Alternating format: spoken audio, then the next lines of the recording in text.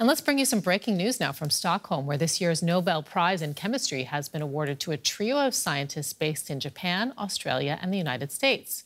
Susumu Kitagawa, Richard Robson, and Omar Yaghi have been recognized for their work in the development of what is known as metal organic frameworks.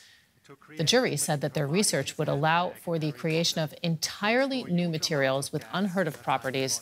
They will receive their Nobel Prize medals and diplomas in December and share a cash award of around €1 million. Joining me now in the studio is DW Science reporter Matthew Ward-Aegis. So the Nobel Prize here in chemistry going for discoveries in metal organic frameworks.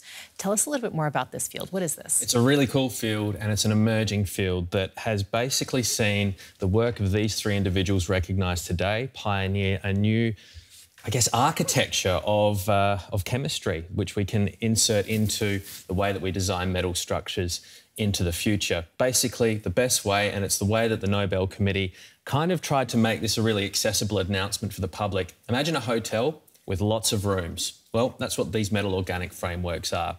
They're rooms that gas and water molecules can inhabit within metal. And well, I suppose the best way to say it here is we've created structures through the work of these three people that have huge surface area. We see a piece of metal, but what we're not seeing is this honeycomb-like architecture that all of these molecules can now inhabit, which is fantastic for creating new structures that can store these molecules into the future and hopefully create some really progressive scientific advancements that will have a huge benefit for society. So that's how it can be used? Anything further? Yeah, so I guess some examples of this are that we can create structures now which can suck air from the desert and store the water from the air. So if you're living in the desert and you have a water shortage at any point in time, we can create structures that can basically harvest water now from a very dry, arid climate. That's a huge benefit for people that live in those sorts of areas. We hear a lot now about forever chemicals, chemicals called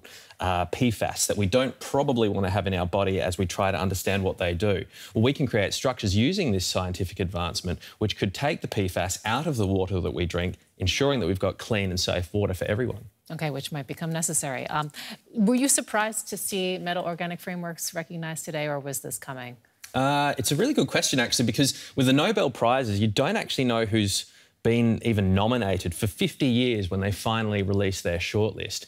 But the Nobel Prize, you know, they want as many people to see the announcement. They run a live feed and there's a live chat going, and people from all over the world were getting into that chat saying, we want to see metal organic frameworks recognised this year. Really? Everyone tries to speculate and guess what it might be for, and a lot of people were saying, you know, this is what we think would be really appropriate because it's relevant for today. We've got climate and environment high on the global agenda. This is a really good advancement that could be recognised. So always surprised to see who wins the Nobel Prize in whichever category it is. But I think there'd be a lot of people patting themselves on the back for what happened today. Okay, thank you so much. Matthew Ward-Aegis joining us for the latest on the Nobel Prize for Chemistry, in chemistry.